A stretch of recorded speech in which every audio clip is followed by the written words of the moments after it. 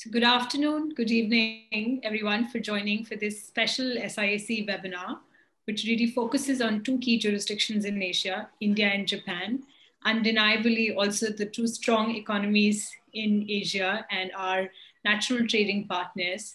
And we have a stellar line of speakers to focus on these discussions of trade and investment and dispute resolution. Please feel free to post in your questions on the Q&A function. I'm sure everyone's mastered Zoom by now, and we don't need instructions to where Q&A function is.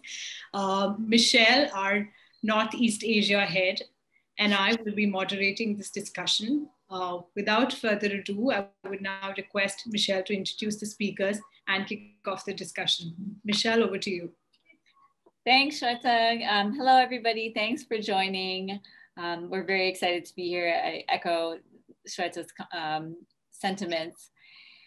We are really delighted to introduce our esteemed panelist of experts. Everyone is based in India, Japan, or Singapore. So joining us today, we have Mr. Ryo Kotoura, a partner at Anderson, Mori, and Tomotsune. We have Mr. Nicholas Lingard, partner at Freshfields, Brookhouse, and Derringer. Mr. Vijendra Pratap Singh, who also goes by VP, senior partner at AZB and Partners. I hope I said that well, and I'm sorry if I didn't.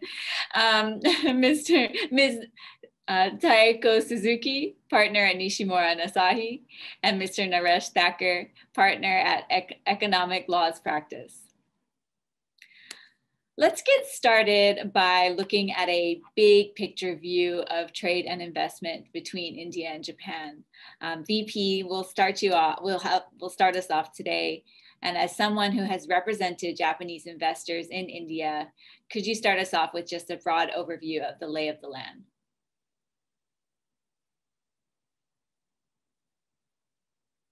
Thank you, Michelle. And you aced my name, by the way. So thank you. That's a start on this one. And thanks everyone for joining in. I really do appreciate this time, and I'm really sorry I may have to jump out a little earlier because I'm going to walk the talk that I'm going to do here in a matter in court. So let me just start with this relationship. It's strategic, it's historical, and according to me, it's Janus face because it's also India's future. And why do I say that? Traditionally, Japan and India have had very strong links. And it's not because of me being on this conference that I make these platitudes for everyone to say and hear. But I say this on the basis of what I call the four-wave theory. Japanese investment in India, effectively, has till now been on account of four waves as such. You had the first wave, which was pre-liberalization, which is the 1980s. This is where you had people coming into joint ventures because that was the closed, licensed Indian economy. You needed to come in, you needed to share technology. And there was, at that point of time, even technology absorption clauses, which allowed your domestic joint venture partner to have a look in to your technology for the convenience of entering a market. I don't need to mention this to anyone from India, but you have two of the strongest relationships in the auto sector coming in from there. That's Suzuki and Honda. In addition to that, you had a lot of heavy engineering and specialty chemicals also coming in around the same time. This was important because the two sets of industries that I'm talking about also gave a ripple effect. It showed that there was an ancillary part to these industries and an entire ecosystem, so to say, developed around them. So that's wave one for you. Great relationships, still standing, albeit with partners exiting, but the Japanese company continuing to hold a position of dominance in the Indian market. The second wave is what I would call the post-liberalization wave, which is the wave which was from the early 90s to possibly early 2000. I would call it the post.com. So just post.com. This is where India really opens up. India says that for the first time, you don't need a permission to think about business. You could have certain sectors that may allow for a partnership to happen. The amount of restrictive covenants and the compulsory absorption of technology, say, for instance, under the joint ventures that you saw in the first wave, do not continue to exist anymore. What they are replaced by, on the other hand, is an other hook, so to say, which was Press Note 18. Press Note 18 was a note which said that if you are an Indian joint venture partner, if you wanted to go into another area or another sector, you would necessarily need that partner's consent. Now, that's generally a lot easier said than done, especially when you are bringing technology, capital, and the aspiration to grow into the market. Whereas the joint venture partner may or may not have the same ability to do so, or the ambition or the aspiration. Unless you had a number of industries coming here as well, their own in India. This was a place where you saw urban consumer class or a middle class coming about in the Indian context. And a lot of the industries that you saw coming in were consumer and IT driven. So you had the whole rush of technology with respect to televisions. I can still remember, maybe some of our panelists may not, or some of our audience may not, but the Discman and the Walkman, I don't know where you would see one now, but you definitely had one in each house. And that was courtesy Sony, and the dominance and the technology lead was the face of Japan here. The third piece that I saw, or the third wave, is what I call the focus on joint ventures and M&A in terms of actual acquisition. This is the wave, what I would call from 2005 to 2010. So it's what I would say the boom years. India is shining, and the Lehman fallout. So I would call this a wave as well. And in this, I would say that you see India emerging as a part of BRICS. You see India making its foray into the world, benefiting from the fact that it had been so latent for a while, that the spring had been so compressed that when you opened it out, the jump was higher. As a result of which, the absorption, the ability for the economy to grow was stronger. It was quite attractive. And you found a lot of partners finding their flag on the Indian soil through either joint ventures or taking up positions. And a large part of it also had to do with the fact that some of the original first wave stories had been able to sustain themselves by this time. Suzuki had managed, albeit with a slight scuffle with the government, to consolidate its position in Maruti. Honda and the Munjals were still not fighting. And they were undoubtedly the market leaders in the market, because if you added the next competitors, they were still half the size. So these inspired people to look this way. So Japan, to be fair, was one of the few countries that looked India-ward, even at a time when the world was looking at China. And that, I think, makes Japan a trusted and a much sought-after trading partner. It's also the time that you had your investment into technology through Docomo, and you had your investment into Daiichi, into Ranbaxy by Daiichi. And I will deal with these stories on how I see the change in mindset from a Japanese party and the enforcement piece a little later. The fourth wave is what I would call the new wave, which is the organic investments, the exits, and the e-commerce world. What people don't realize, and this is the wave which I would say is the 2018 to 2019, 2010 to the 2019 wave. This is the wave where you've seen a new economy. You've seen the middle class that had started to come about in India around the late 90s come into their own. Purchasing power grows. The use of technology is also inward, not just providing services outward. And you find that the Japanese investment comes in. So you see areas, or what I would call new areas of investment. You see renewable energy. You see e-commerce platforms. You see online and technology-based services. You see a move away from brick and mortar to bits and bytes. And people don't realize this, but Japan has been involved in creating some of India's largest unicorns. And that is the part of the Japanese business. They do without necessarily seeking an advertisement that they do. They believe strongly in the words that they live by, and they expect their partners to do similarly as well. So if they have agreed to a position, they will fulfill their end of the bargain. And that's why they're such sought after partners.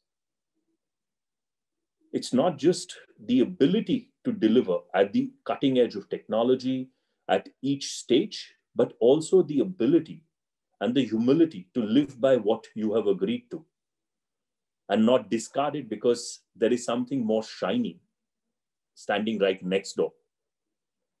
And I would call the post-COVID field as wave 5.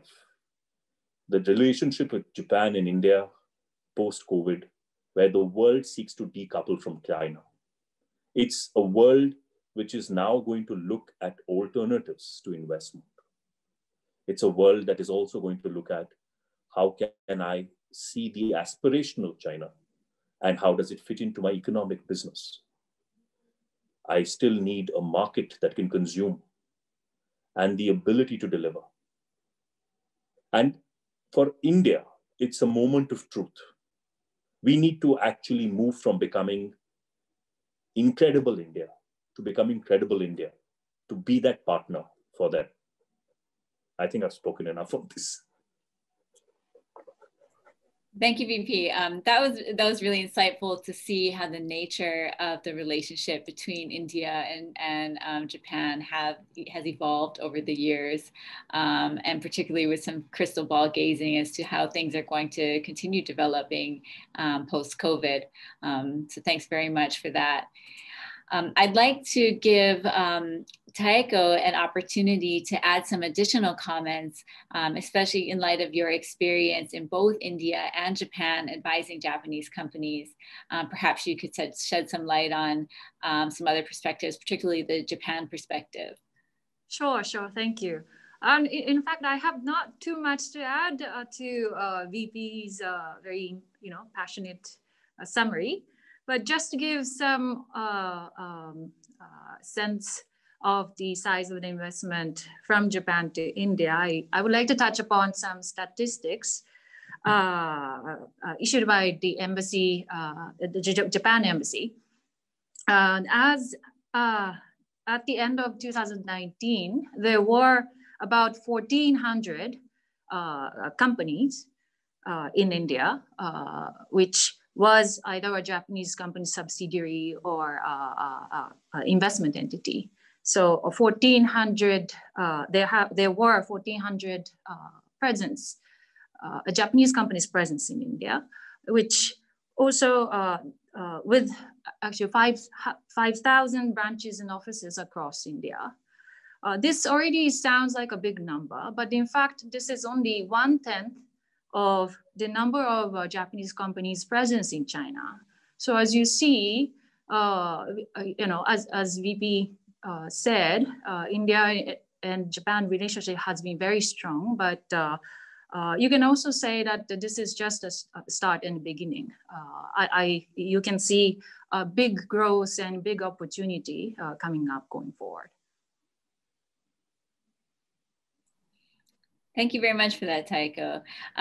My co-moderator, Shweta, had a little bit of internet difficulties, so she's trying to log off and log back on. So I will hold down the fort while she's away. If I could turn next to Naresh, as VP alluded to earlier, we had big investment in India from Docomo and Daiichi, but those two major companies had exited India. Have those exits had any impact on trade and investment between India and Japanese companies? Thank you, Michelle.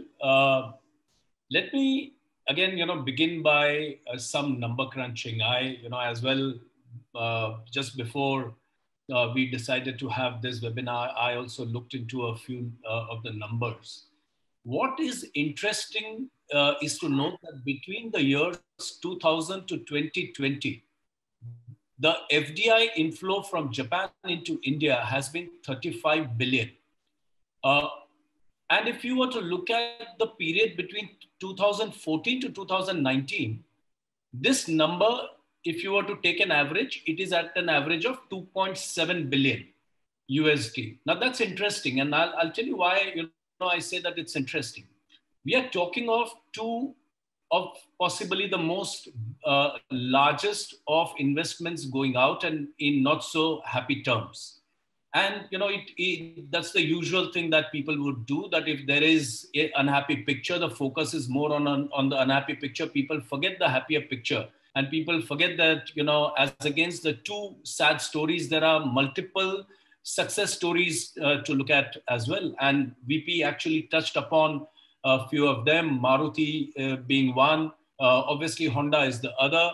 We can talk about the Toyotas of the world, the Mitsubishi, the Mitsui, SoftBank, which has today invested in so many startups in India, and all of them extremely successful. So yes, I don't want to gloss over the two downfalls and to say that they did not have any effect. Yes, every investment which fails has an effect on a ongoing investment or something which is going to come in.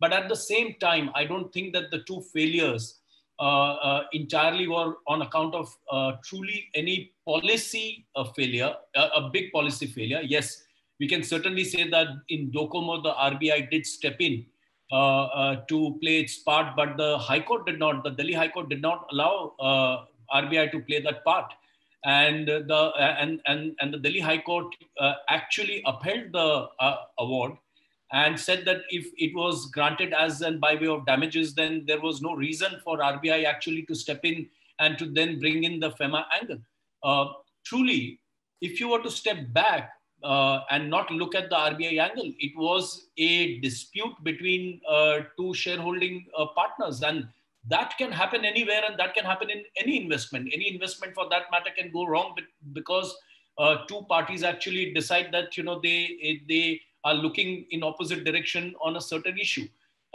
Yes, a telecom market at that point in time also was facing a lot of stress. Telecom market continues to face a lot of stress in this jurisdiction, but you cannot also deny the fact that that is one industry which is also given a lot of growth, and it has grown. It is not as if there are certain players in the market who have grown. Now we may argue on who those players are and why and how they have gotten where they are. But, that's besides something of that kind. Question truly to be looked at, and the answer that one is looking for is that do these two failures ultimately sound the death knell for all Japanese investment coming into the country? My answer to that is no, and a resounding no at that. I don't think that's the truth. And if you, as I said, if you look at the numbers actually, give a very, very different picture and a very different story. The number has a very different story to tell. So my own sense is that giving it a spin of the kind that, one may want to give to say that Daiichi and Docomo possibly is the end of the investment spectrum in India would truly not be correct.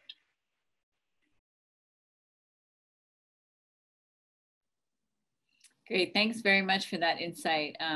That's very useful, I think, for companies to know when they're thinking about whether they might want to be investing in India. I see that Shweta is back, so I will hand the floor over to her to pick up with the next question. Thank you so much. I assume we're on the flow as planned, so I'm going to just take it off from there. So I think moving on from what VP had discussed about different trade and investments that we've seen over the years, is a very important aspect of trade and investment. We've all been talking about investment treaties between the two countries and how do investors sort of take it as a safeguard and protection for the investments that they make in another jurisdiction. So Nick, I would turn to you now to sort of discuss the India-Japan Comprehensive Economic Partnership Agreement. This was entered into between the two countries in 2011. There has been some buzz around it, particularly after the recent settlement that Nissan has had with India, after they raised a dispute against India under the CEPA. So what has been your sense, in terms of, how much confidence has that been able to provide to the investors? CEPA, particularly from the dispute resolution standpoint. And thirdly, how has this whole Nissan India arbitration really panned out to the world, in terms of, they've been really closely watching this arbitration in itself. Thanks, Shweta, and thanks to SIAC for hosting this interesting, important webinar. I wonder if I can, before coming to your specific questions, just offer a little context. That India has been on the receiving end of a large number of investment treaty claims challenging adverse government conduct that has affected foreign investors. Those claims have related to, a whole variety of government conduct, from alleged corruption in the granting of licenses through retrospective taxation to, in the case of Nissan, unpaid incentives contractually guaranteed, at least in Nissan's characterization, in pursuit of its investment, to also, in at least one case, a challenge to delay in the Indian courts, and the argument being that was a breach of an investment treaty. So foreign investors in general have indeed pursued treaty claims against India, a good number of claims. I am counsel in a number of those that are pending and that historically have pursued. They continue. But India, like many other states, has reacted negatively to that wave of claims. And India, as many in the audience will know, has therefore sought to terminate the overwhelming majority of its bilateral investment treaties. The great majority of them have been terminated, including relevant for many foreign investors, including some Japanese investors, the treaty with Mauritius, given that Mauritius was a route through which a good volume of foreign investment into India was channeled for tax reasons. That treaty has been terminated. So too has the treaty with the UK and a long list of other bilateral treaties between India and other states. So what about the Japan treaty? Well, it stands apart. It has not been terminated. It is, as you say, rightly, part of the broader economic partnership agreement between Japan and India, a robust free trade agreement that has an investment chapter providing protections for Japanese investors in India. All else being equal, therefore, Japanese investors in India, almost unlike all other foreign investors, need not consider structuring their investment carefully through third-party jurisdictions to enjoy treaty protection, because there exists the Japan-India EPA, which offers robust protections. Before I come on to say a word about those protections and the case to which you referred, Shweta, let me just say a word about Singapore, another state through which much Japanese investment into India is structured. There is, of course, a comprehensive economic cooperation agreement between India and Singapore. It has not been terminated. It is one of the small number of treaties that has not been terminated, but it is, frankly, an odd treaty. It notably omits any guarantee of fair and equitable treatment. So the protection most frequently invoked by foreign investors against India, and indeed against all states, is the guarantee of fair and equitable treatment. That guarantee is not made in the Singapore-India treaty. So let me come back to Japan. That guarantee is made. India guarantees Japanese investors fair and equitable treatment, also promises full protection and security for Japanese investments in India, observance of undertakings, that is, promises made by the Indian state, will be honored not just as a matter of the law governing the instruments in which those promises are made, but also as a matter of international law. under the EPA between India and Japan. The treaty goes so far as to guarantee access to courts for Japanese investors in India, and indeed for Indian investors in Japan. It also happily has a robust dispute resolution mechanism. After a 6-month cooling off period, access is available to UNCITRAL arbitration for Japanese investors against India, again, also for Indian investors against Japan. And it's that mechanism that Nissan availed itself of in the dispute to which you referred. So what's wrong with this treaty? There is only one point I would note that I think is important for Japanese investors to bear in mind, and that is that the Economic Partnership Agreement as a whole excludes application to taxation measures. And as we all know, many of the challenges against Indian government conduct in the investment treaty context have related to tax, retrospective tax, other tax-related measures. The Japan-India EPA on its face does not apply to tax. That was one of the issues in the Nissan case, ultimately unresolved because the case, as you say, was settled. Let me make one final point, and I'll return to this with an example later in our discussion. Our experience consistently over the past 18 months to 2 years has been that the Indian government engages with investors threatening investment treaty suits. 2 years ago and more, that was not the case. The Japan-India treaty, like most of India's treaties, provide a 6-month cooling off period. Notice must be given of the intention to bring a case, and 6 months must elapse before the investor can begin arbitration.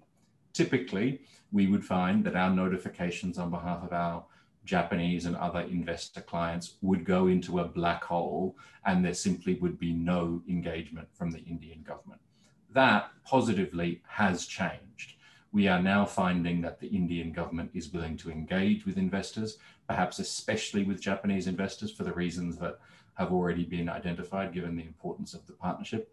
And we are having not always successful, but generally productive engagement with Indian authorities on behalf of Japanese and other foreign investors who have threatened arbitration under this and other treaties.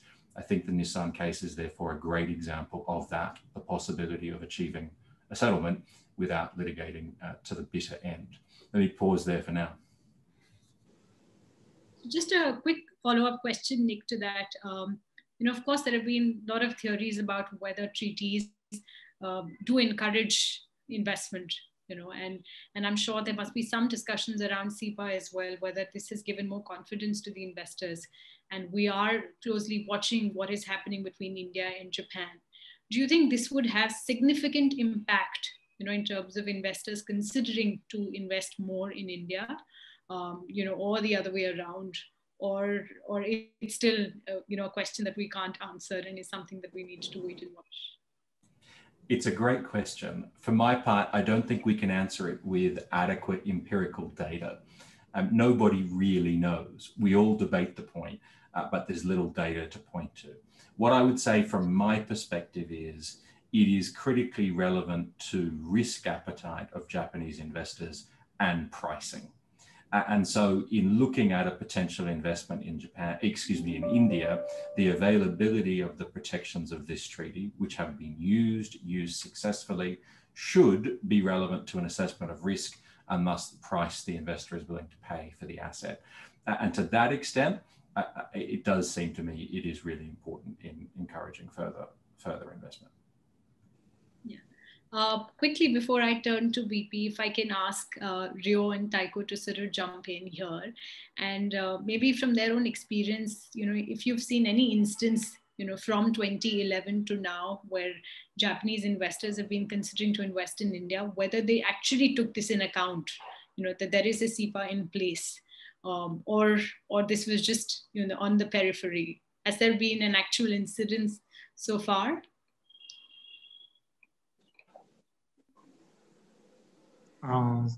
It's a very, thank you very much for inviting me this interesting discussion. So as far as I know, it's not so in a peculiar case that should be emphasize in this discussion? Sorry, because I have not prepared for this topic, so I have no comment on that. Taiko, anything from you? Have you seen any Japanese investors sort of consider? As Nick pointed out, some clients do ask us whether investment should be structured through Singapore or directly from Japan. And I definitely do touch upon this topic, that we have SEPA between Japan and India, which is quite strong, which provides very strong protection for Japanese. And some clients do take a good note of that. Yeah, interesting. Turning over to you, VP, you've of course advised Japanese clients and also sort of closely seen disputes between Indian and Japanese parties. What has been your experience in terms of the trend, how the disputes have been resolved between the two parties, and how the Japanese parties have sort of looked to address these disputes with Indian parties? What has been the change and what has been the trend over the years? So I see Japanese parties now looking at figuring out how do you level the unlevel playing field by taking fights either out of the backyard of an Indian promoter or bring them to a rules-based system, which is more neutral. So arbitration is a preferred route. The question comes down to whether or not, and if so, institutional arbitration. An increasing trend that we have seen is into institutional arbitrations, where there is certainty, there is cost effectiveness, and there is what one would call an efficiency to the process. The other thing that I would say is that while everyone talks about Daiichi and Docomo as a problem, I actually call it the Cinderella moment for the Indian dispute system. The reason why I say that is you saw the color of money, you were able to recover it, despite a government agency coming in and wanting to create a problem. In Daiichi, you actually had the court in India come out with a judgment before the Singapore court. And in such a case, quoting Jerry Maguire, both judgments show you the money. And that, according to me, is enforcing a contract. The other thing that I have seen is the ability to use an emergency arbitrator mechanism. And I must confess that I'm rather closely involved with a fight. So I'm just hoping that I will have my Dracarys moment for Game of Thrones fans as soon as I finish today, because it will be a major, major way of taking care of what Japanese parties otherwise find, which is getting into an Indian court on an interim relief fight. If you can have an effective, efficient, and economic resolution of your interim relief through an institutional mechanism. And this is where I have to say this. I am a user of the SIAC system on what I would call a rather prominent dispute. And I have to say, the manner in which the system works for an EA is one model that I would strongly recommend as a trend going forward, not just to Japanese clients, but also to my Indian clients. Because if you are not fighting with another 30 million cases in Indian courts, where you have a docket that is as clogged over as possible, this allows you one definitive advantage. The only thing that I would suggest to my Japanese clients is consider an Indian seat, because you get the benefit of an EA without losing the effective enforceability of an order. But I'm going to walk that talk in about 15 minutes in court. So I'm hoping that winter is coming for a recalcitrant Indian partner.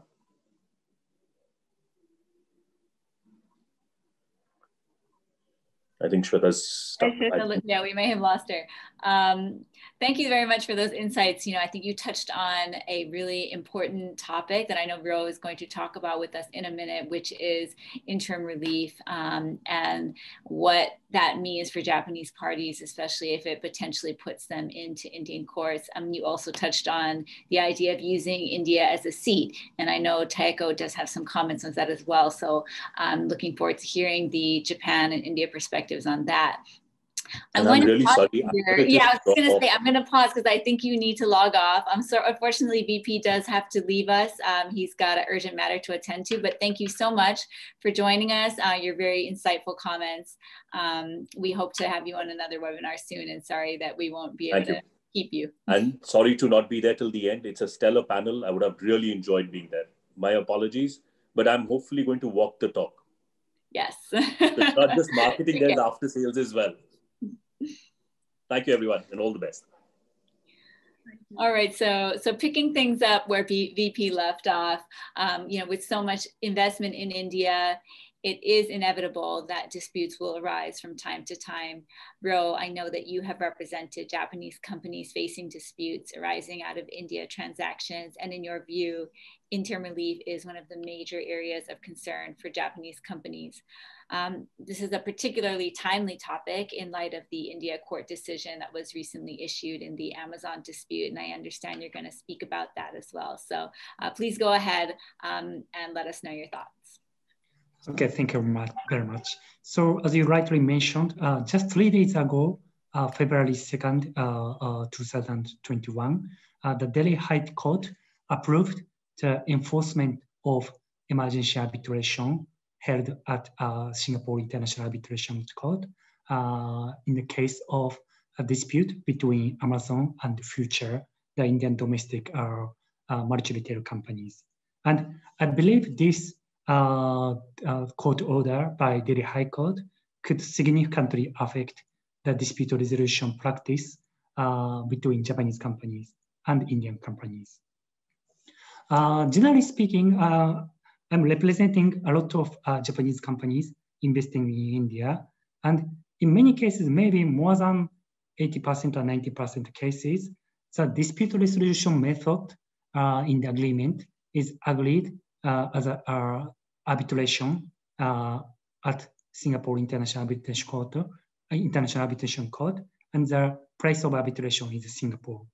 There could be several reasons. So first, say if we agree the arbitration seat as India, then it's not fair. I mean, India is a party of, India is a home country of Indian counterparty. So Japanese company do not prefer to have arbitration in the home country of counterparty.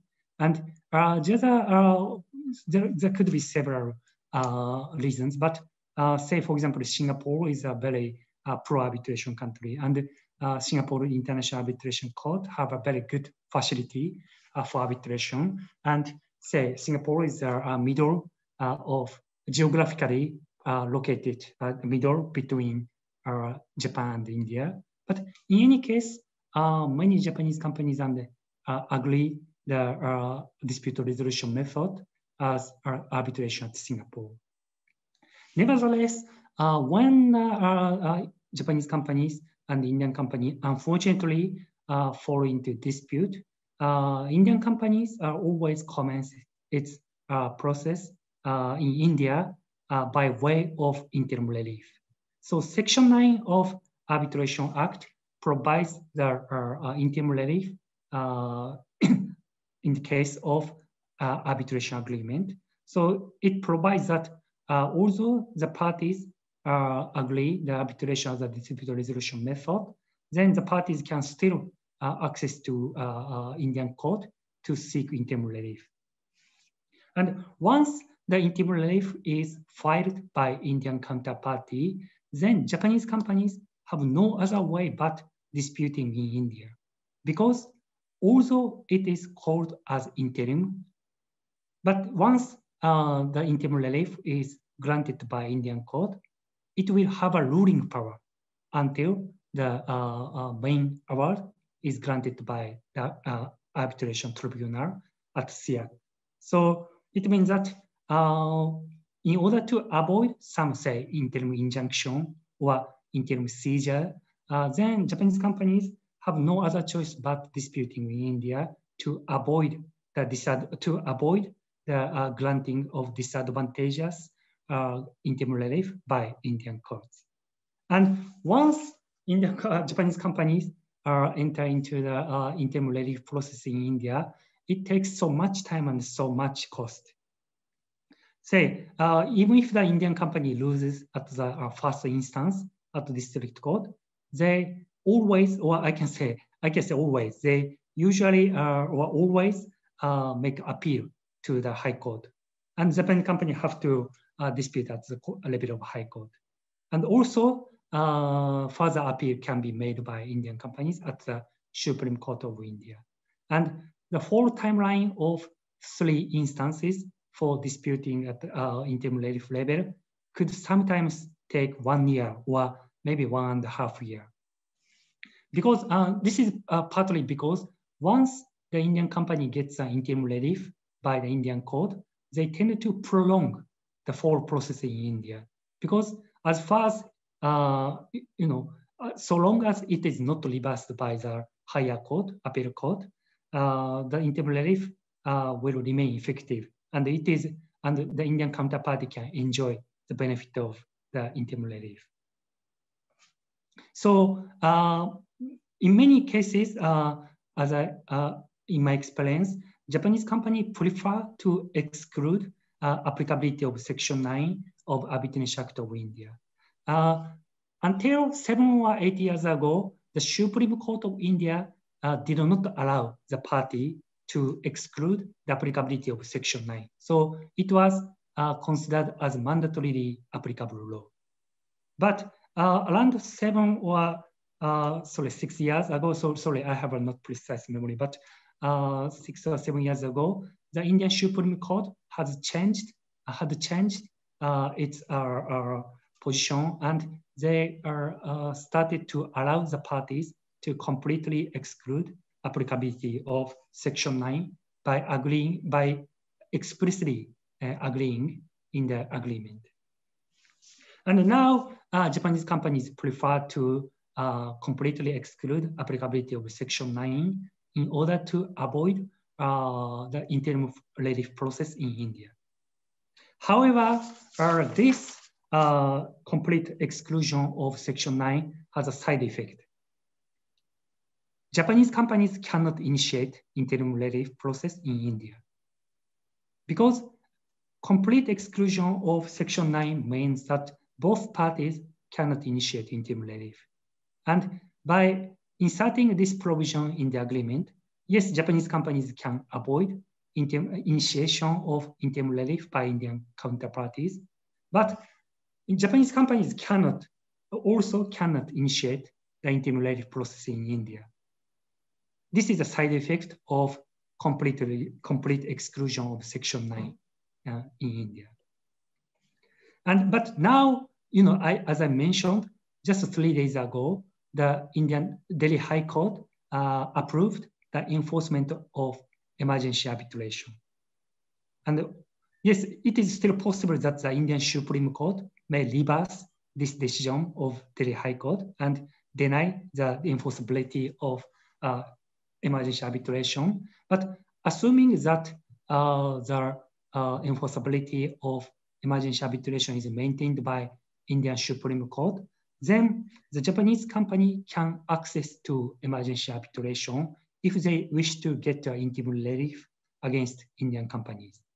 So it means that Japanese company can completely avoid the very time and cost consuming interim relief process in India by inserting the complete exclusion of Section 9 in the agreement, say share purchase agreement or joint venture agreement or some other cases.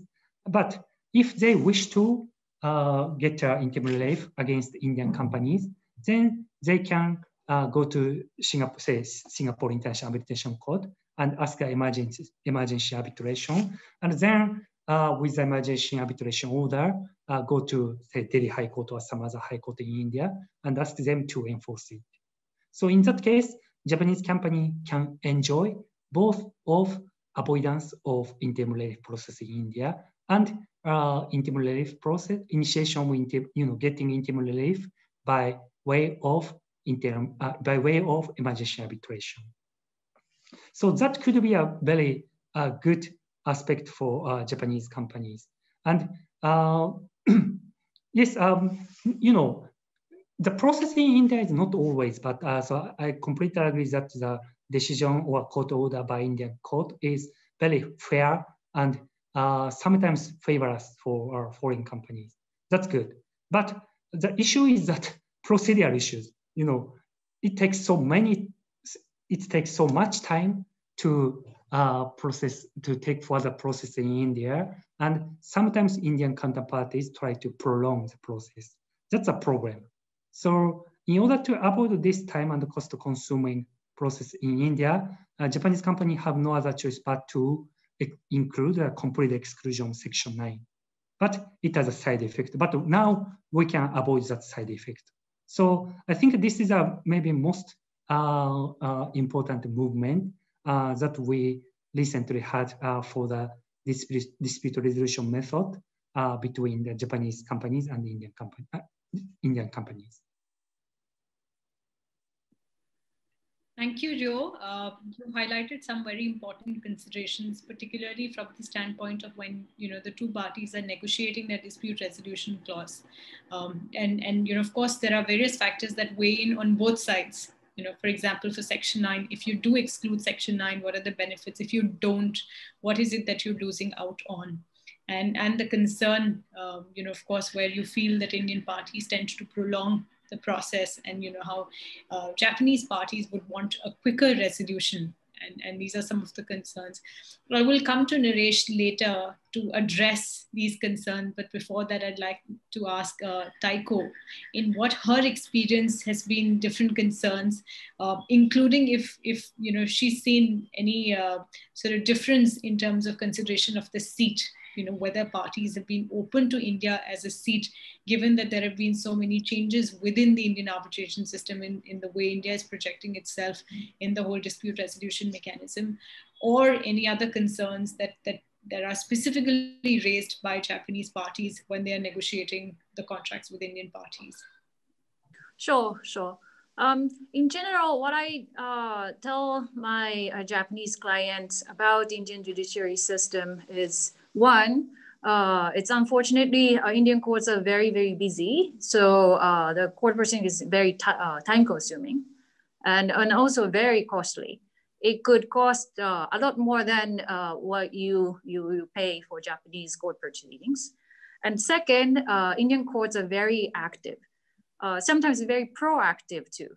And just like Real pointed out a few days ago, I did not imagine, that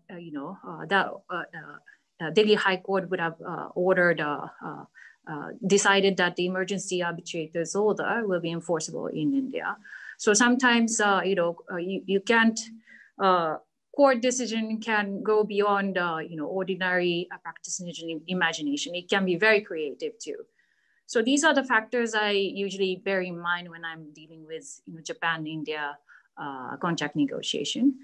Another issue that I usually face is that it's not entirely clear under Indian law as to whether two Indian domestic parties, which includes Japanese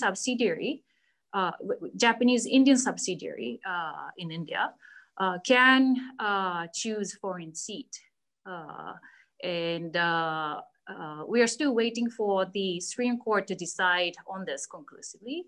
But till then, I have to take a conservative position that it's not entirely advisable in case it's a contract between two domestic parties to choose a foreign seat. So in such case, you don't have an option to choose Singapore as a seat. In fact, you have to choose somewhere in India as a seat of arbitration. And I have thought maybe 10 years ago that this was a big issue. But I also see, I think Naresh touched upon this earlier, but in last 10 years, in general, I see a great improvement in terms of arbitration-friendly environment in India. Especially in 2014, there has been a big amendment to the Indian Arbitration Act. It had set certain timelines for resolving arbitration-related litigation proceedings. There has been ups and downs in last few years, but overall, Indian Arbitration Act has become a lot more arbitration friendly in these last decade. So in general, I think that even between Japanese parties and Indian parties, I don't think it's entirely unacceptable to choose India as a seat. It also, if of course, depends on the situation, but I don't say now it's not entirely unacceptable. Naresh, the spotlight is on you to respond to each of these concerns that Rio and Taiko raised, and to sort of give us, you know, the view of where the landscape stands. You know, if a Japanese party is really looking to resolve dispute with an Indian party.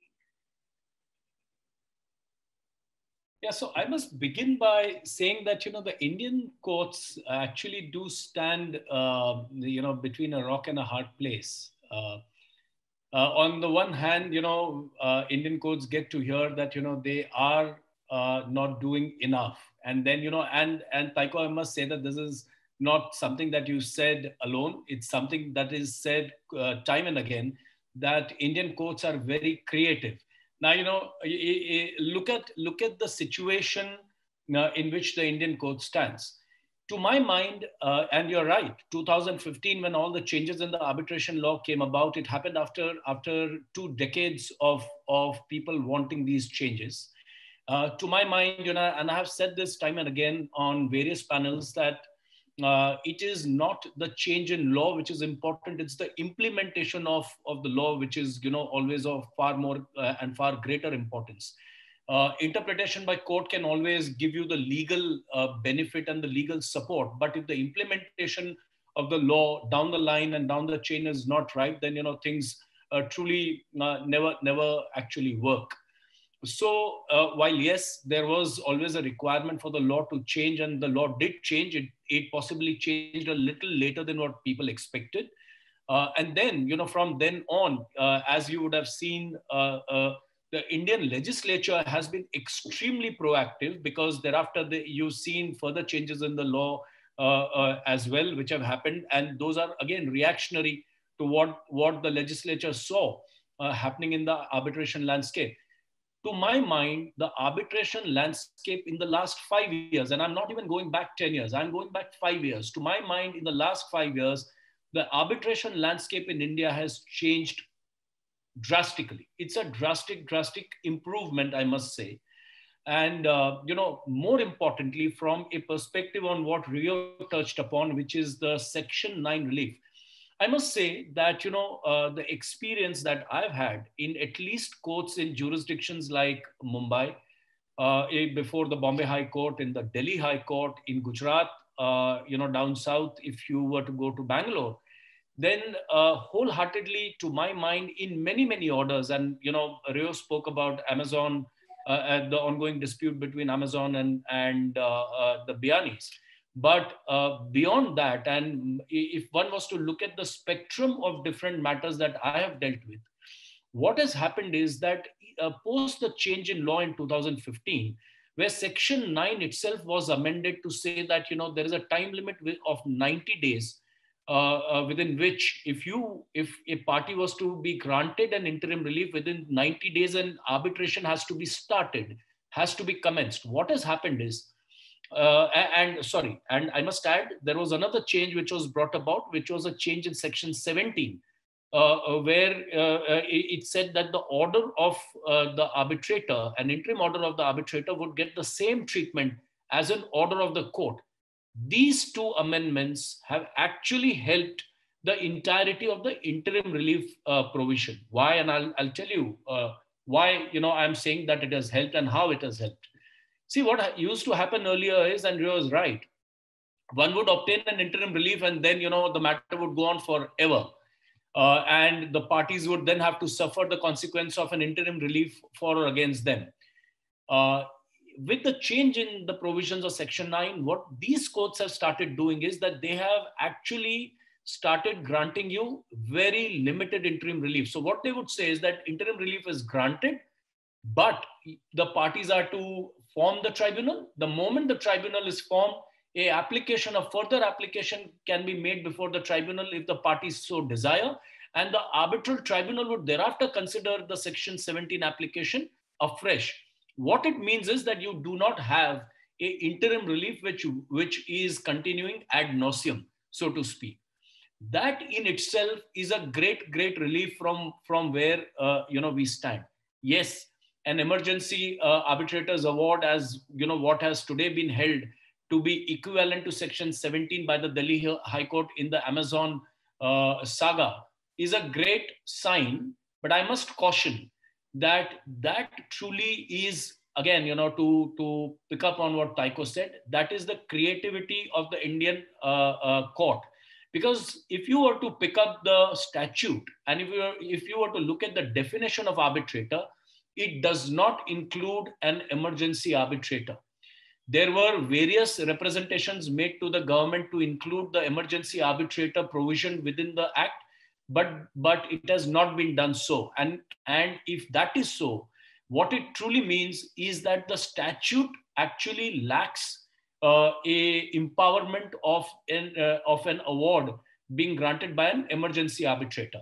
Nonetheless, what the Delhi High Court has tried to do is to try to help the parties by giving a expansive meaning to the definition of arbitrator, and included within that definition an emergency arbitrator. We may like it, we may not like it.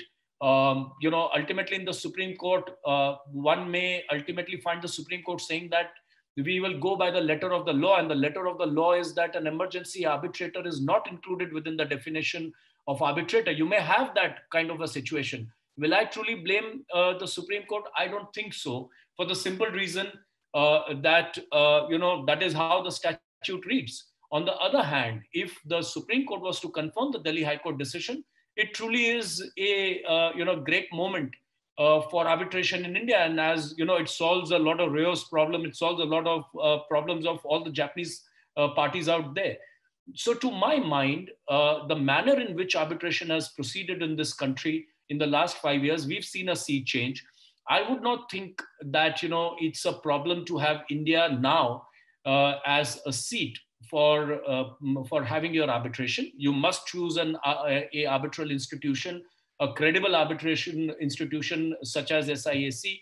And if you have something of that kind, mind you, the Indian courts give a lot more weightage to an arbitration which is actually conducted under an aegis of an institution like SIAC. And that is the reason you see the sort of decisions which are coming out from various courts.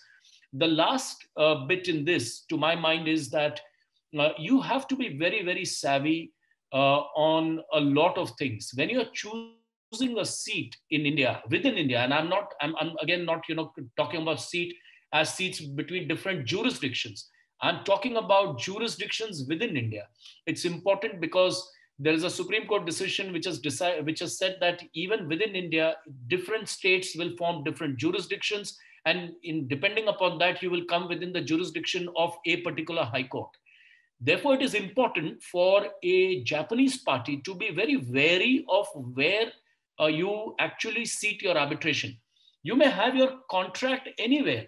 It could be signed in let's say the easternmost part of the country, where people largely consider that the courts are not very commercially savvy, though I don't agree with that position. But let me assume for a moment that you are seated, you have your contract signed in Orissa.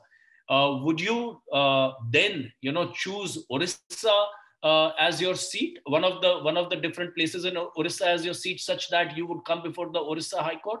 I would then suggest that if your mindset is that no, I don't think it's a commercially savvy court, why don't you choose the seat as either New Delhi or Bombay?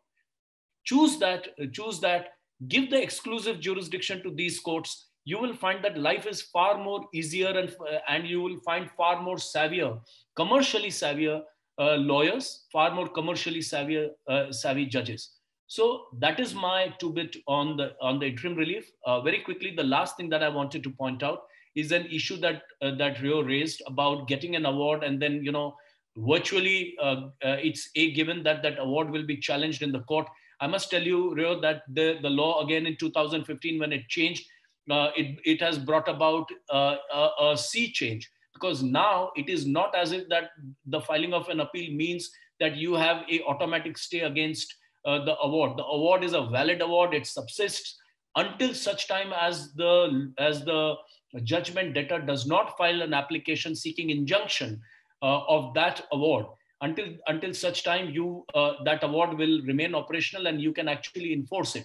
And when the judgment debtor does come in and file an application, the courts usually, and I must say that 98% of the time I have found the courts, if it's a money decree, the court will say that the losing party ought to pay the money over to the winning party on certain conditions. It could be a condition of a bank guarantee, which is obvious, and I don't think that's a wrong position at all to take. And in those situations, what truly happens is that the judgment creditor has the money in his pocket, and then the matter can go as long as possible. That should not be a cause for too much of worry for the person who's actually won, and that too hands down before the tribunal. So that's my take on where arbitration in India today is. Thanks a lot, Naresh, for that. I think that is a really good, to have the complementary sort of positions with respect to answering some of the concerns of Japanese parties. I have a follow-up question for both you and Ryo, but before that, I just want to invite the participants to send us over whatever questions you might have. You can use the little Q&A box at the bottom. But before we get into those, my follow-up question, Ryo had suggested that in negotiating contracts, Indian and Japanese parties try to exclude Section 9. Is that feasible? Ryo, in your experience, have you seen that Indian parties are willing to do this? Naresh, your views on that? Well, no. If the Indian party has an upper hand in the negotiation, I can tell you that they will want the arbitration to be seated in India in the first instance, and they will not exclude Section 9. Then obviously no one would want to exclude Section 9, because that's something that you would always want as a weapon.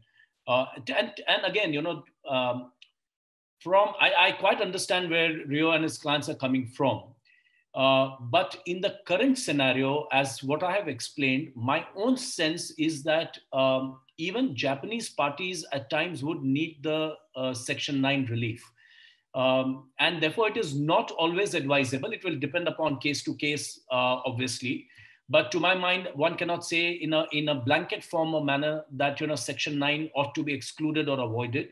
It is a strategic weapon in the hands of both parties, and it's not just the Indian party. It's in the hands of both parties, and both should know how and at what point in time to use.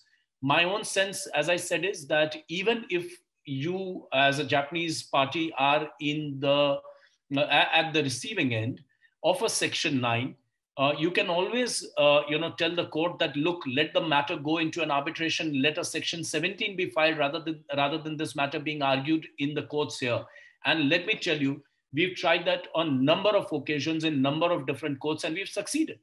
We've had, I must say that I've been at the receiving end and I've been at the giving end, and at both times I've found that the courts have said that why should I give you the sort of relief that you're claiming, and if you are claiming a relief, why don't you take it into a Section 17? Why don't the parties actually invoke the arbitration? Because arbitration, even otherwise, if I was to issue a notice of arbitration, within 30 days the tribunal, the other side needs to nominate, and immediately thereafter the arbitral tribunal can be formed, assuming it's an ad hoc arbitration. If it's an institutional arbitration, things can move really at a quicker pace.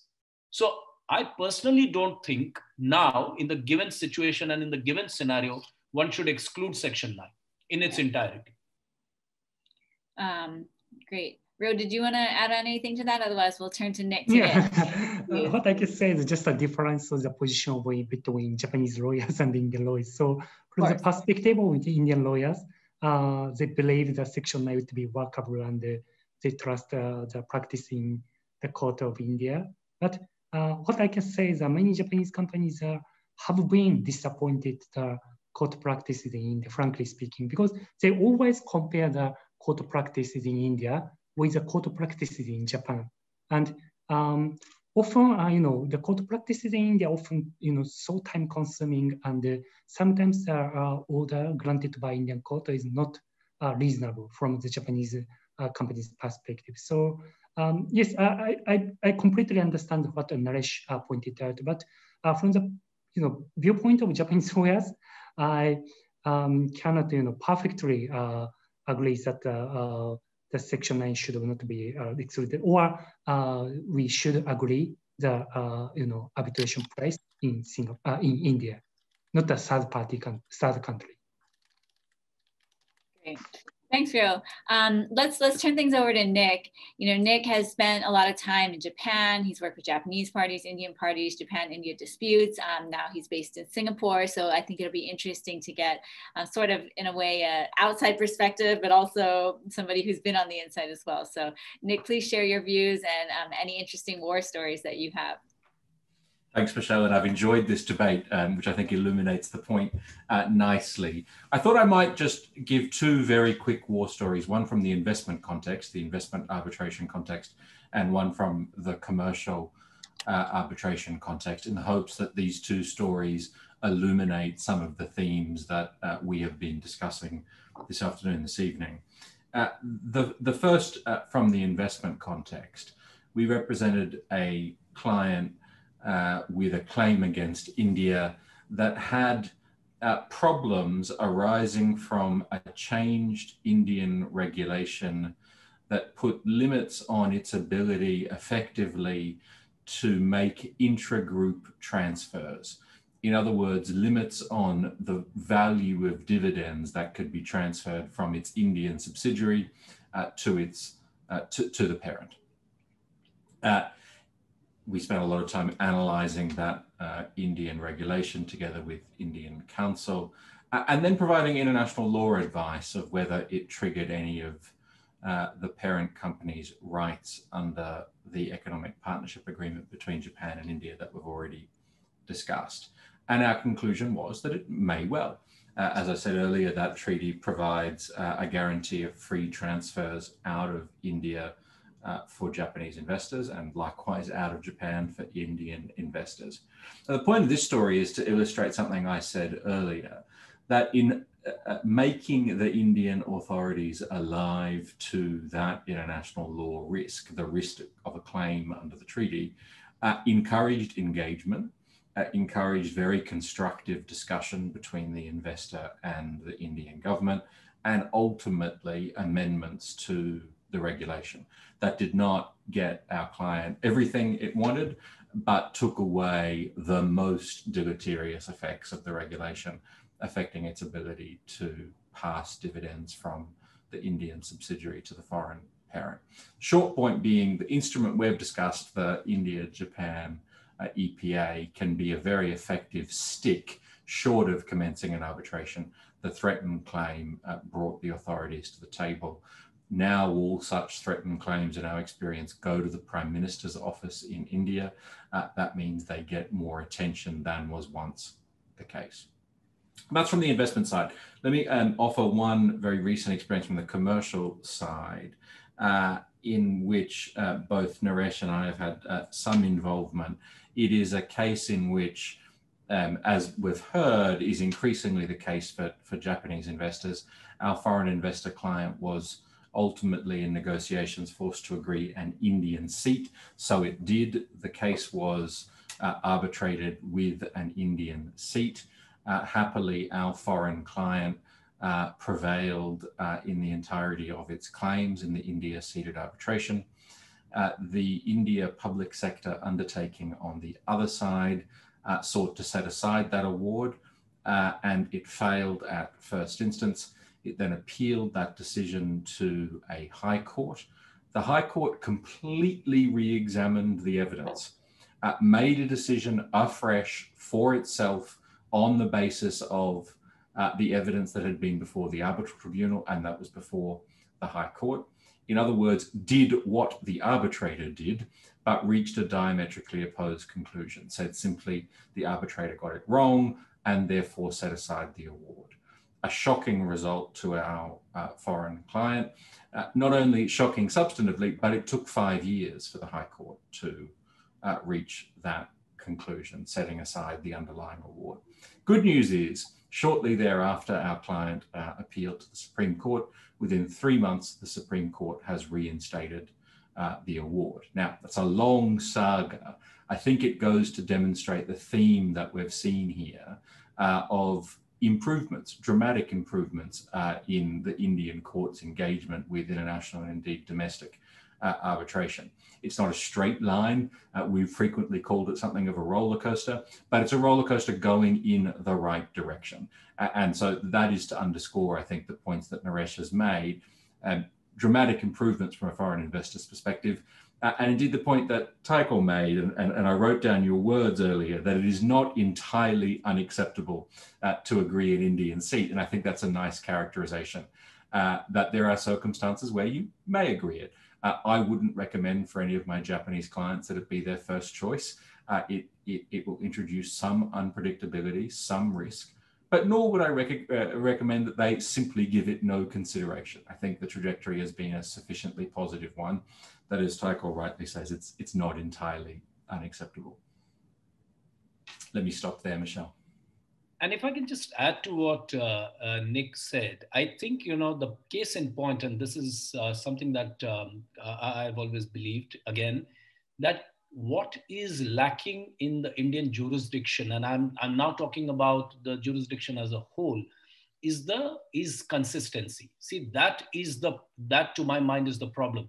You have a Bombay High Court which says something. You have a Delhi High Court which closely mirrors what possibly the Bombay High Court says. But when you start moving across the country, you see different pictures emerging. And then you have the Supreme Court, where I must say that there is inconsistency as well in between decisions, and that is something which actually gives rise to so many challenges. And those are the issues which truly needs to be sorted out. And I think, like Nick again mentioned that it's a roller coaster. It's been a roller coaster ride, but the roller coaster in the right direction. To my mind, give it another 2 or 3 years. I think you will see further more development in the law, far more consistency in how actually courts administer all these matters. Especially when it's an international commercial arbitrations, at least the matters will not go to the district courts. They will go into the High Court. And that is where actually, people should take heart, because then you're dealing with roughly 24 courts in the country along with, the Supreme Court. If, you happen to come across a, offbeat High Court, let's say somewhere in Sikkim, then maybe, even 2 years down the line, God help you, but Supreme Court certainly will step in. So that's the belief I have. Great. So on that optimistic note, I will just take one question from the audience because we're now running out of time. And quickly, 1 minute, Naresh, to respond to this. And this is something Tycho also raised. Of course, there have been many decisions and there's been some inconsistency, but there has also been a recent decision which has talked about whether 2 Indian parties can choose a foreign seat. And that's a question, if you can throw some light upon this. Yes, one of the most hotly debated and contested issues in the Indian jurisdiction, I must say, and entirely to my mind, again, that this is something that the Supreme Court could have resolved this issue when the decision from the Madhya Pradesh High Court went all the way up to the Supreme Court. But there was a foreign element, unfortunately, in that matter.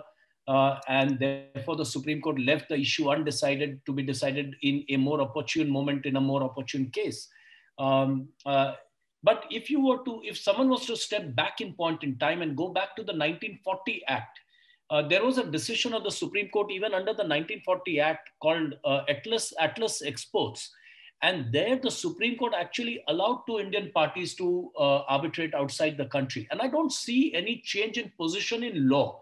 If you were to ask me to look at the law, both the law on arbitration in India and the Contract Act, which is Section 23 along with 28 of the Contract Act, question that one can ask oneself is that, is there a bar under either of the 2 acts for 2 Indian parties to arbitrate outside India and therefore to choose the seat and the curial law, which is different? I don't think so. Personally, my own belief is that if this issue was to today go to the Supreme Court, we should, at least that's the belief and that's the hope, that we will see a positive spin by the Supreme Court to it.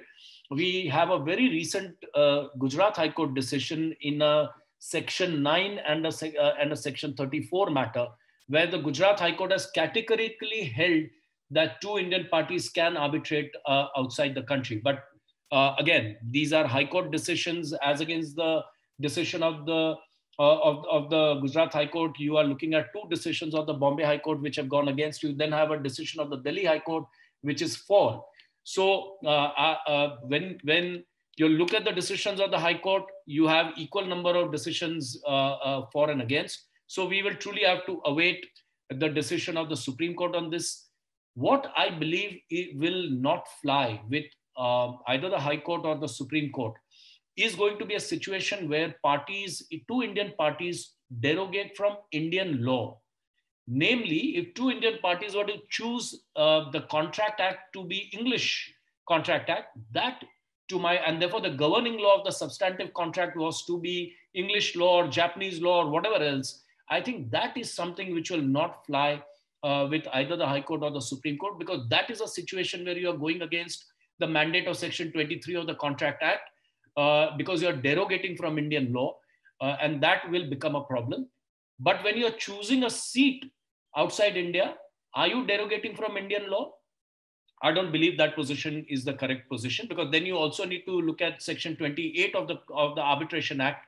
And when you look at Section 28 of the Arbitration Act, in fact, it supports a arbitration to be seated outside India.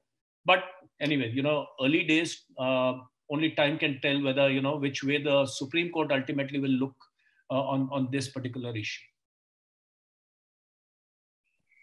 Thanks, Naresh.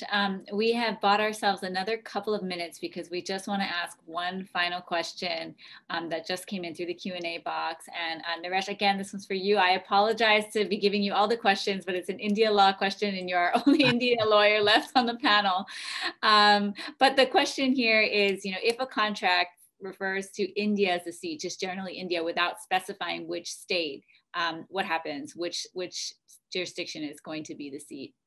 Well, then, you go back to the manner and method in which seat truly has to be decided. So take it as a situation where a seat in vis-a-vis jurisdictions have been left ambiguous. So let's say you have a contract between a party sitting in Japan and India, and the seat has not been designated. Many times people talk about the seat and equate that as venue. Then in those situations, the manner and method by which a seat would be decided, namely, what is the choice of the governing law, what is the choice of the curial law, close proximity to the jurisdiction concerned.